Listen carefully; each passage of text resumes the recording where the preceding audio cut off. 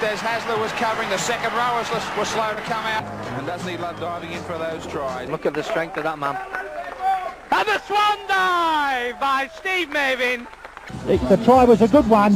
He's got the ball in his hands. He avoids the tackle of Bellamy and McGuinness and just goes round. It was just straight out string. And finished off by the airborne Steve Mavin. The second one finished off by the Mavin missile. Let's go. Off you go, Steve. This is on a carpet, Fatty. It's going to hurt. It's going to hurt a lot. Oh, yes. Excellent work. South fans awarded Steve Mavin a perfect score as he went over for his second try of yesterday's win over Penrith. Needless to say, he was pretty happy.